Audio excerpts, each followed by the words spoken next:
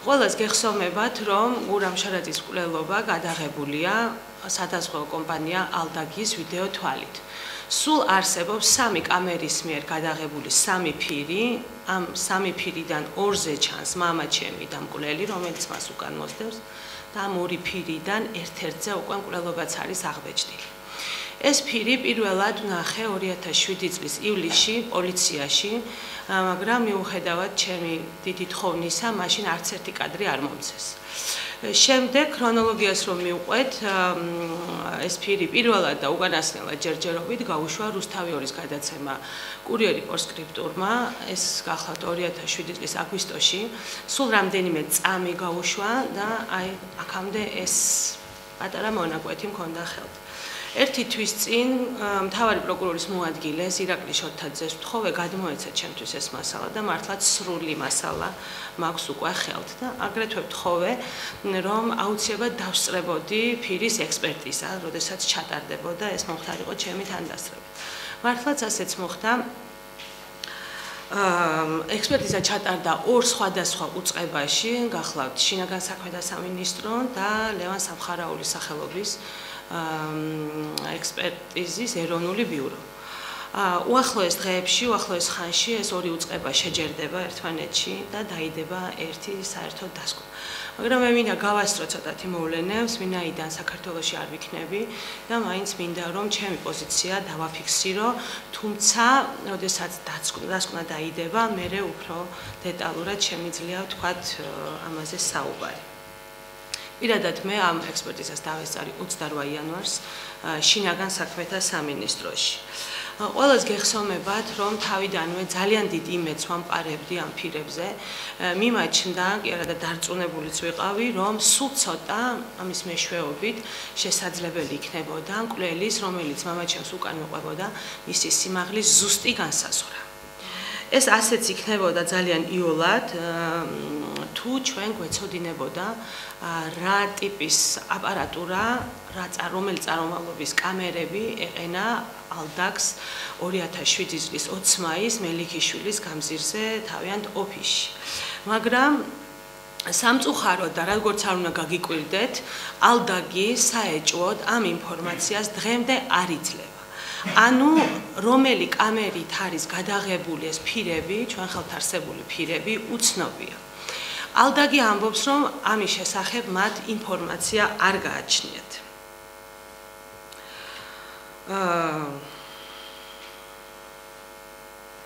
საქმის მასალებში ამ კამერის წარმომავლობაზე არაფერი წერია, იქ არის მხოლოდ რომ მაშინდელი გამომძიებელი ზაალ გურგენიძე ეკითხება ექსპერტ ყანდარელს, რამოდენიმე კითხვას უსვამს და ერთ-ერთია თუ რა ტიპის კამერით მოხდა ამ ფირის გადაღება, რაზეც ექსპერტი ყანდარელი საერთოდ არ პასუხობს, გადადის შემდეგ კითხვაზე. ამით ძალიან რთულდება საქმე. სამართლებრივად არც პროკურატურას და არც არავის არ შეუძლია დაავალდებულოს კერძო კომპანია, რომ გინდა თუ არა შეენახა დოკუმენტაცია 8 წლის წინანდელი, თუმცა ჩემი აზრით 8 წელი არ არის 8 საუკუნე, რომ ეს დოკუმენტაცია იყოს გადაყრილი და განადგურებული. სამართლებრივად არა, მაგრამ მორალურ პასუხისმგებლობას მე პირადად ერთი ადამიანი თავიდან ბოლომდე ვაკისრებ ალდაგის ფირს და ვთხოვდა მივმართავ თუ მოვთხოვ, არ ვიცი მის ხელმძღვანელობას, რომ თუნდაც ჩამოირეცხონ ლაქა, რომელიც გეტყვით რატომ აქვთ და რა ეჭვები არსებობს მათ ჩემი აზრით, თუნდაც რომ ეს ეჭვები გაქარწყლდეს, გამოაჩინონ დოკუმენტაცია და უპასუხონ გამოძიებას კითხვაზე, რომელი ტიპის აპარატურა ეყენათ 2007 წლის 20 მაისს. ეხლა შეკითხვას და ეჭვებს რაც შეეხება, ეს ჩემი აზრია. რატომ და ვინდა რატომ დააყენა მკვლელობის მომენტში 2 კამერა ერთი მიმართულებით. და ვინდა რატომ გადააყენა მკვლელობის მეორე დღესვე 2 კამერა და დააყენა ერთმანეთის საპირისპირო მიმართულებით. ეს ჩემი აზრით მოხდა იმიტომ, რომ კამერას არ აღებეჭდა მკვლელის სახე. მოკლედ იმის თქვა მინდა, რომ ალდაგს მივმართავ, რადაც არ უნდა დაუჯდეთ, გამოაჩინონ და მე გამოძიებას უპასუხონ ამ კითხვაზე, რათა დადგინდეს მკვლელის, რომელიც მამაჩემს უკან მიყვებოდა, მისი ზუსტი სიმაღლე. არც ისე დიდი ხნის წინ მე ეს კადრები გავავრცელე Facebook-ზე, თქვენებად ყველა არა ნაწილი, სადაც კვლელობა აღბეჭდილი ჯერჯერობით ვიკავებ თავს, მაგრამ თვალნათლი ჩანს სრულიად სხვა პიროვნება, ვინც იცნობს გიორგი ბარათელს, ის დამეთანხმება უყოყმანოდ, რომ ეს არ არის გიორგი ბარათელი. თუმცა ამას ეს ერთია ჩვენ რა გონია და რას ვხედავთ და რაშიც დარწმუნებულები ვართ და ვინც იცნობს, ყველა დარწმუნებული იქნება მაშინ. მაგრამ ერთია ეს და მეორეა რომ გამოძიებამ ეს უნდა დაამტკიცოს. აუცილებლად ადრე თუ გვიან ეს აუცილებლად დამტკიცდება. იმიტომ რომ არის უამრავი მოწმე და კიდევ 2 თუ 3 თუ არ ვიცი შეიძლება ბევრი დარჩენილი ისეთი რომლებიც ჯერჯერობით კიდევ იკავებენ თავს და არ გამოჩენილან. მე ყველა აქ მოსვლაზე სარგებლობ შემთხვევით და მიმართავ ხოლმე ამ მოწმეებს და კიდევ ერთხელ ვისარგებლობ და კიდევ ერთხელ მოგმართავთ რომ გამოიჩინეთ ადამიანობა თქვენს დაისვენეთ, გამოძიებასაც დაეხმარეთ და მოყევით რა ნახეთ თქვენ თვალით 2007 წლის 20 მაის მელიქიშვილზე. კიდევ ვიმეორებ რომ ეს საქმე აუცილებლად გაიხსნება, აუცილებლად სიმართლე გამომჟღავნდება და რაც შეიძლება მეტი ხალხი ჩაერთოს თუ შეიძლება ჩემი უმორჩილესი თხოვნა იქნება. აი ამის შესახებ მინდა მომეთხოვო და მე ამბნა თქვენთვის. ანუ აქვთ ეჭვები, ანუ რატომ იყო ერთფარის ორი კამერა და შემდეგ დიახ. რა საძოს გამოძიებას ალდაგის ინფორმაცია რა ტიპის კამერები იყო? ეს არის მთავარი თქვენ გვიან შემოხვედით. ერთმანეთის პირისპირ ეს გაინტერესებთ ალდაგისგან თუ რა? ერთი წუთი. ერთი წუთი, სხვა რამეს კამერების მიმართულებას რაც შეეხება, ეს კითხვა, ეჭვი არსებობს 2007 წლიდან, მე პირადად მაქვს ეს შეკითხვა, რომ რატომ მოხდა კამერების დაყენება ერთი მიმართულებით კვლელობის დროს და მეორე დღეს რატომ მოხდა და დაყენდა საპირისპირო მიმართულებით. წესით თქვენ ტელევიზიის თანამშრომლები ხართ, ყველამ უნდა იცოდეთ ჩემზე კარგად, რომ კამერების პირდაპირი დანიშნულებაა, რომ ჯერ ერთი კარგად აღბეჭდოს რა ხდება, რომელიც ამ შემთხვევაში ძალიან ცუდი ხარისხია, მაგრამ ნუ არის. და მეორე რომ უნდა იყოს ყველა პარამეტრი გაკონტროლებული, ხომ? ეს საპირისპირო, ნუ ორს რომ დანარჩენს რომ თავიდანვე ცუცოთ და ორი კამერა უნდა იყოს ერთმანეთის საპირისპირო. კვლელობის მომენტში ეს ორივე კამერა იყო ესე, რომელიც, ესე იგი, ნახავთ თქვენ კადრებს, კვლელის სახე არ ჩანს, ზურგიდან იღებდა. და თუ ასე სურვილი ქონდა ალდაგს რომ ასე ქონოდა ეს მათი უფლება. მეორე დღეს რატომ გავუჩნდათ სურვილი რომ გადმოყენებულიყო? ანუ მე ამით იმის თქმა მინდა დავამთავრებია. იმის თქმა მინდა რომ კითხვები ალდაგის მიმართ საეჭვო მე და არა მარტო მე ჩვენს ადვოკატებსაც წლებია უკვე 8 წელი ხდება გვაქვს და ამას ემატება კიდევ ახალი საეჭვო მდგომარეობა, როდესაც გამოძიება ეკითხება ალდაგს ოფიციალური მიმოწერით, რომ გვითხარით რა აპარატურა გეყენათ 2007 წლის 20 მაის მელიქიშვილის გამზირზე, რაზეც ალდაგი ოფიციალურად პასუხობს, რომ არ იციან. ეს არის საქმე, თუ ნუაურებთ ახლა თქვენ ის კითხვა უბრალოდ ეჭვის სახით არსებობს და თუ უნდათ რომ ეს ეჭვები რაც არსებობს გამოაჩინონ დოკუმენტაცია. რომ მიცენ ეს ინფორმაცია რა ტიპის კამერით არის, ხო, ეს კითხვა ვერ გავიგებ, წესიერად არ. იმას მაძლევს, რომ ვიცოდეთ რა ტიპის კამერით არის ეს კადრები გადაღებული, რაც ხელთ გვაქვს, ამის მიხედვით მოხდება კვლელის, რომელიც მამაჩემს უკან მიყვებოდა, სიმაღლის ზუსტი განსაზღვრა. მიხვდით? სიმაღლის ცოდნა იმას გვაძლევს, რომ შეედარება დაკავებულ გიორგი ბარათელს და აღმოჩნდება, რომ სრულიად სხვა სიმაღლის არის ადამიანი. ეგ არის საქმე. ეს სულ ცოტა, მე ამას ვარაუდობდი ამ კადრებიდან, რომ ეს მოხდებოდა, მაგრამ სამწუხაროდ აი ალდაგი გვიქმნის პრობლემას. გამოძიება რა ეტაპზე იქნება, რომ ამ გამოძიება სად არის გაშლილი, ანუ რა ეტაპზე არის, თქვენების მოწვევის დაგიწყილები არიან. კიდევ მიდის, კი, რა თქმა უნდა. რა ეტაპზეა გამოძიება და თქვა პერსპექტივა როგორია, როდი შეიძლება რომ დასრულდეს და საბოლოოდ თქვა. აი, მაგ კითხვაზე მეც ვერ მცემენ პასუხს, როდი შეიძლება დასრულდეს და პრინციპში რომც მიპასუხონ, ძალიან არადამაჯერებელი იქნება, რომ აი გინდა თუ არა თქვა სიტყვაზე 6 მაის ეს საქმე დაიდა. ხელჩასაჭირი რა თქმა უნდა არის, მიმდინარეობს მტკიცებულებების მოპოვება. მე არა მაქვს უფლება და მართლა ყველაფერიც არ ვიცი და უფლება არ მაქვს რომ ეს ყველაფერი ვილაპარაკო და საქმე გაფუჭდება თორე ბოლო-ბოლო გამდგებოდი და ვიტყოდი, მაგრამ მეშინია რომ არ დავაზიანო ამით საქმე, ნამდვილად მიიწევს წინ გამოძიება, მე ესე იგი მუშაობენ 24 საათი, მაგრამ 24 საათის განმავლობაში რა შედეგი აქვთ ხელში? ეს უკვე მიჭირს ამის თქმა, თუმცა ცდას არ აკლებენ, ნამდვილად მიდის გამოძიება, შეიძლება კუსნაბიჯები დავარქვათ, ვერ გეტყვით რომ ყოველდღე ახალ-ახალი მტკიცებულებების აღმოჩენა ხდება, თუმცა ნამდვილად ხდება მტკიცებულებების მოგროვება, საქმე მიიწევს წინ, ცდას არ აკლებენ, მთელი პროკურატურა ფეხზეა, თავარიც და ქალაქის, მაგრამ რა იქნება მათ მარიფატზე და მათ პროფესიონალიზმზეა დამოკიდებული. ამაზე მე ჯერჯერობით ვერაფერს კი პასუხები. კი, 20 მკითხი. დავესწარით ანეგა, მთავარი რომ მე ჩემი თვალით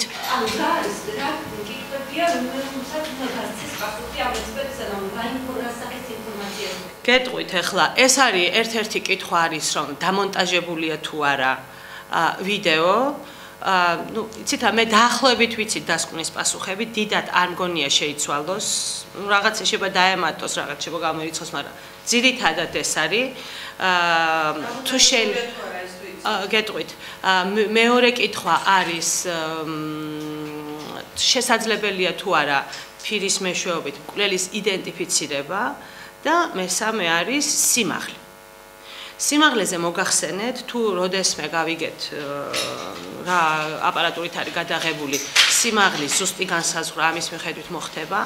რაც შეეხება მონტაჟს არ არის დამონტაჟებული, რაც მე ძალიან გამიკვირდა, იმიტომ რომ წლების განმავლობაში მე 2007 წლის ივლისში ეს კადრები პოლიციაში ვნახე, უბრალოდ არ მომეცა საშუალება რომ მე ეს ხელში მქონოდა მე ამ პროფესიონალიზმისთვის ვინმესთვის მენახვებინა ან რაღაც. ამიტომ მე იქ ნანახის მიხედვით მსჯელობდი, ტაიმკოდი რომელიც დახტოდა და სულ იყო ამოყრილი წამები მკვლელობის მომენტში, ყველაზე კრიტიკულ მომენტში მე ეს მაძლევდა იმის საფუძველს, რომ ეჭვი შემეტანა, რომ კადრები არის, ну დამონტაჟებული კიდევ უფრო ფართოდ ხდება, ამოყრილი, გამოშიგნული ასე ვთქვათ, მაგრამ ამ კითხვაზე ექსპერტს რომ ეს კითხვა დაუსვი, მან ეს გადაიყვანა სხვა ფორმატში, ჩემ თვალწინ ხდებოდა თორე ამას ალბათ არავის არ დაუჯერებდი, გადაიყვანა სხვა ფორმატში, საიდანაც უკვე ყველა წამი, ვთქვათ, გამოჩნდა. მკვლელის იდენტიფიცირებას რაც შეეხება აი ამ საშუალებებით, რაც საქართველოში არსებობს, საუკეთესოდ შეეცადენ რომ ხარისხი მე ამ კადრებსაც გადმომცემენ აუცილებლად დასკვნა რომ დაიდება და მე რემ გაუმჯობესებულ კადრებსაც აუცილებლად გავავრცელებ და ყველა ნახავთ თქვენი თვალით. თუმცა ეს რაც საქმეში დევს, ის კადრები დღესვე დაიდება რეპორტერის გვერდზე და ჩემ Facebook-ზეც დევს. მოკლედ აღმოჩნდა რომ მონტაჟი არ არის. იდენტიფიცირება ძალიან რთულია, იმიტომ რომ სახე არ ჩანს და ხარისხი ესეთია და გეუბნებით, აი ეს მქონდა დარჩენილი რომ სიმაღლეს ვერაფერს ვერ უზამდნენ, აუცილებლად გავზომავდით, მაგრამ აი აქ უკვე ხდება ღალატი, ასე ვთქვათ, ალდაგის შეგნებული თუ შეუგნებელი ვერ გეტყვით, მაგრამ ალდაგის მხრიდან, რომელიც არ იძლევა ინფორმაციას და არავის არ შეუძლია დაავალდებულოს, რომ რატო არ გაქვს შენ არც სახელმწიფო უწყება, არავის დედამიწაზე არ შეუძლია პასუხი მოთხოვოს. დიახ.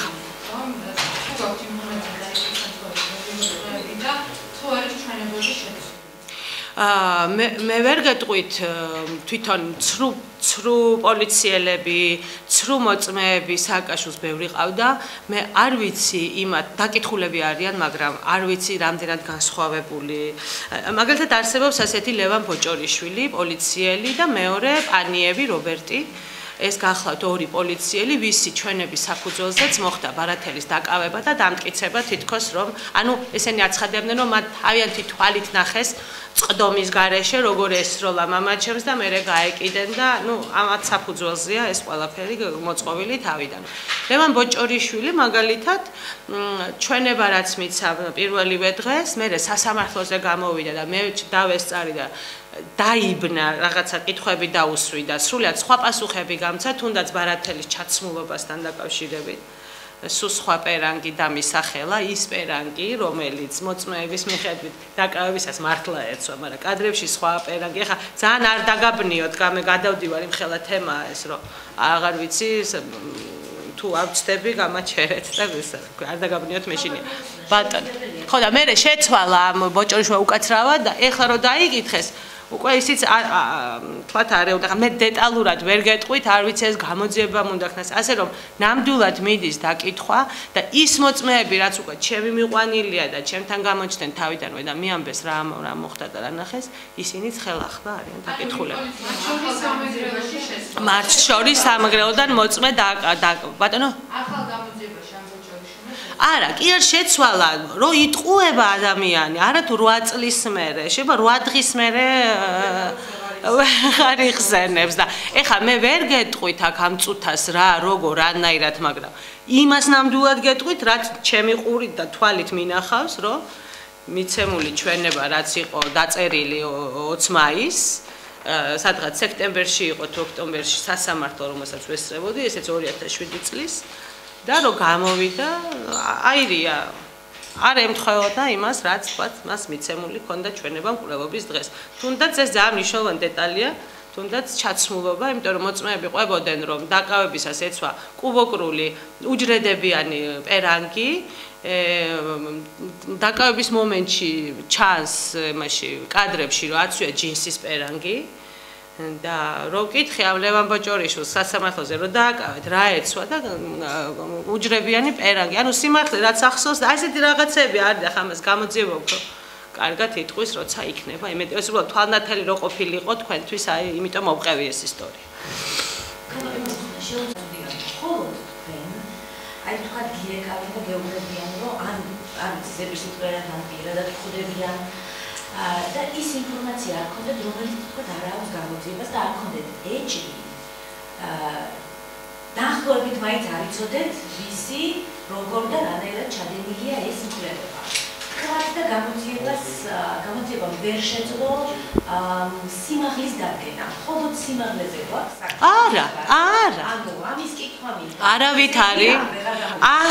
არავით არის. ზოგჯერ კი არა და ძალიან ხშირად საერთოდ არ არის გადაღებული მკვლელობა და ისე არჩევ. არა, უბრალოდ მე თქვენ გეხსომებათ რომ ესე იგი 8 წელია თითქმის ვაპარაკობ ამ ფირებზე, რომ ეს აუცილებლად ნახევარსაქმეს გახსნის და ასეც იქნება, რომ ჩანდეს კარგად რომ ექსპერტიზა შეეძლოს იმის დადგენა.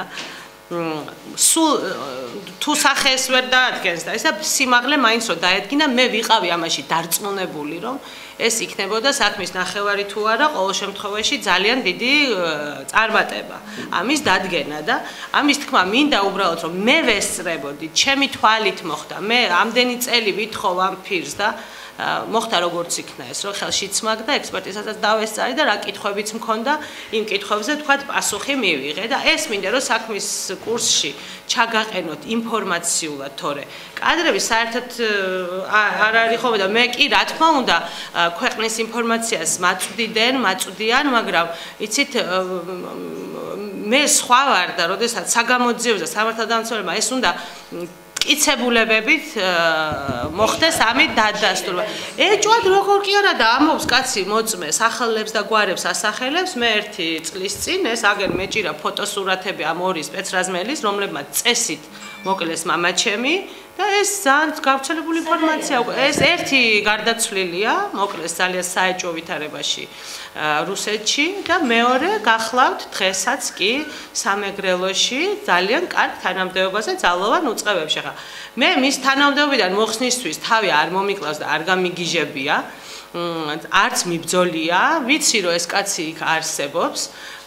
ცოდვიანი და უბედურის ერთი და ველოდები რომ ადრე თუ გვიან რომელიმე საქმეზე და აუცილებლად მამაჩემის საქმეზეც მიადგებიან და არა თუ თანამდებობაზე, არამედ მოხდება იქ, სადაც უნდა იჭდეს და სადაც უნდა გაატაროს დარჩენილი წლები და აი ეს არის საქმე თორე.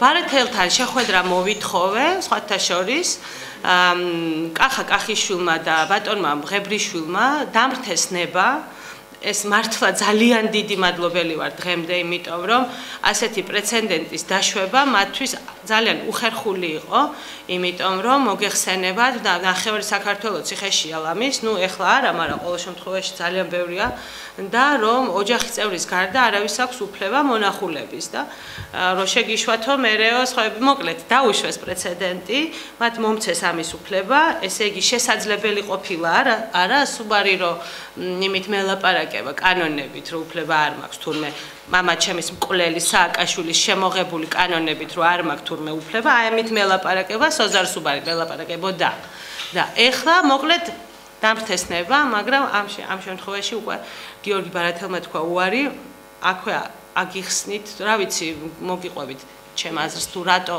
ხო ეს პრინციპში არც მithქვამს ხო შემოთვალა მაგრამ რატომ არ უნდა ჩემთან შეხვედრა ამაზე ჩემი ხო ყველაფერი ოფიციალურად მოხდა ოფიციალურად მიმართე სასჯელ ახსრულების მინისტრს ოფიციალური პასუხი მომივიდა რომ მაქვს უფლება მე ოფიციალურად მიმართე ციხის უფროს შეეკითხა ბარათელს და ასევე ოფიციალური პასუხი დამიბრუნდა მაგრამ ეხლა რა ხდება რომ თქვენ მოგეხსენებათ გეხსოვებათ შტირის ეგრეთ წოდებული შტირის ინციდენტი რომელიც ბარათელს მოუხდა 2012 წლის ნოემბრის თვეში და რომლის გამოც სულ ტყუილად დაუმატეს 2 წელი. ისაც 27 წელი ხო ქონდა.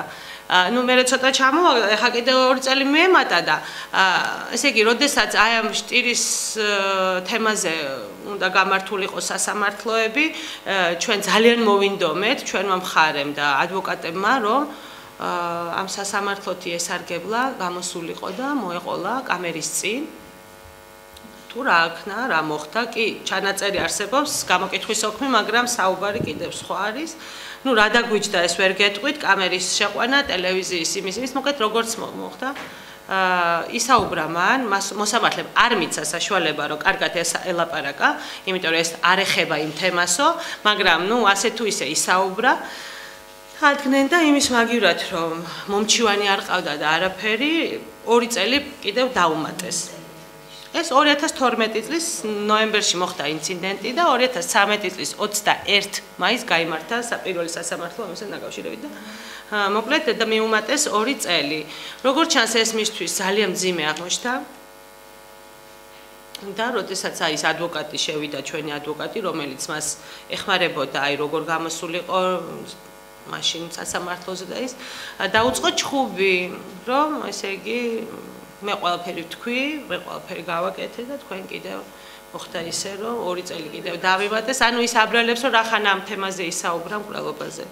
ამაზე გაბრაზებით დაუმატეს კიდე 2 წელი და მოკლედ მორალურად ცუდად არის კაცი ახლა 8 წელი სააკაშვილის ციხეში კი არა, მაშინ რომ გამოქვაბულში რომ დასხდეთ, კაცი არ გეხებოდეთ. იქ გადაირევე ადამიანი და მით უმეტეს ასეთ ტერორში, რაც მაგან გამოიარა დარწმუნებული ვარ და გაგონება არ უნდა აღარაფრის.